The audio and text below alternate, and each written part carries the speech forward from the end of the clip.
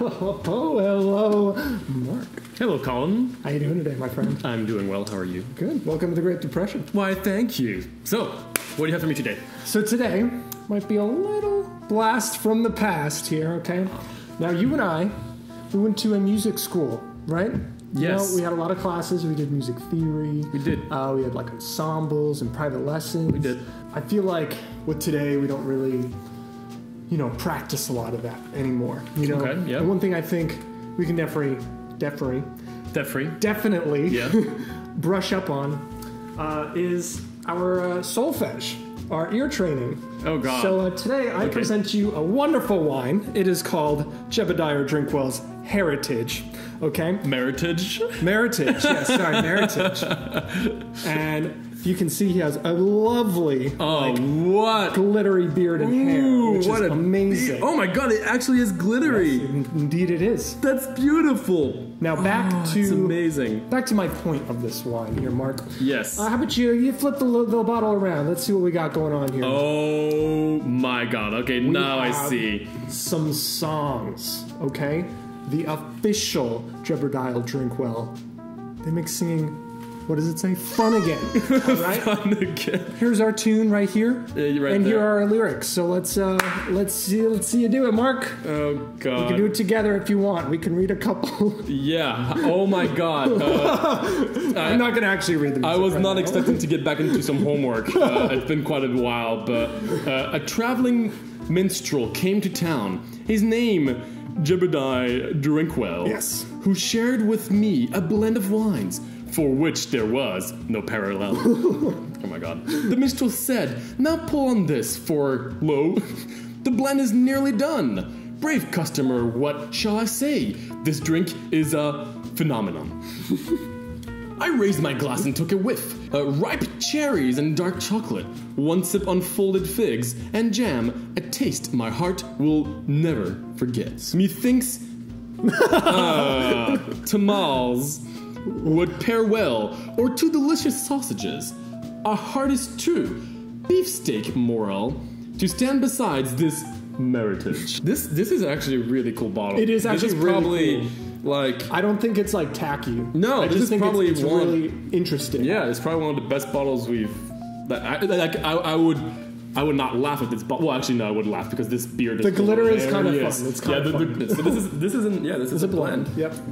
Merlot, Cabernet Sauvignon, Cabernet Franc, and a bit of Verdot. Probably not that much. Oh my God! Oh, do we have a good cork here? We have an amazing cork here. Oh my gosh! Oh, it's just. This is beautiful. So far, very good glug glug glug glug glug sound. Precisely. And that's really what I'm looking for in my wines. Is the sound. A lot of people worry about the taste of their wines, the look of their wines, everything smell. like that. The smell. Not me. Not you. That's for that bottle, that probably works best. Exactly. You're right. Okay. Well, I haven't even smelled it, but I can smell it from here. I can already smell it from has here. Totally not because I accidentally just dripped some a little bit. Exactly. No. Oh, that smells like a real wine. That's a good news, I guess. Very cherry, actually. Yeah, very cherry. Has a lot of flavors. Yeah. Well, this is promising. Cheers. Always does a double cheer every time we do. Ding. I know. What another great sound. I can already tell a lot about this wine Absolutely. from the sound of the clinking. It's 4 to 1. All right.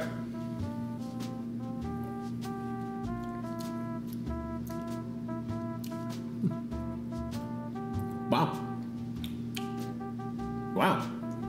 Mm-hmm. Damn. That's pretty good.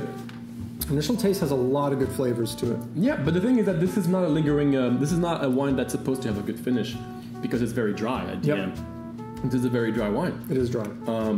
And for dry wine, this is really good. After my third sip, I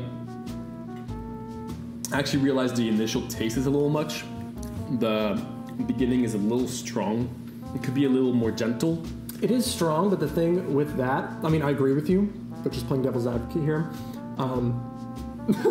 Yes. That means I'll keep tasting that initial taste. every sip. Yeah, no, I agree. And if I'm like pairing it with food or something like that, I can enjoy that again. Yes, because we're totally going to pair with that with our meal after this, right? Yes, exactly. Yeah, it's just a little too much. The taste, it's an okay taste at the beginning, but it's a little strong to me. Other than that, I feel like the overall quality is one of the best we've had so far on this channel. Yep. It's actually unique in a good way. Yep, absolutely. Very fruity, a little strong, short finish, very dry. And musical. And musical, truly. And that's all that matters. Exactly. You know what? I'll give this one a... I was gonna give it a 9.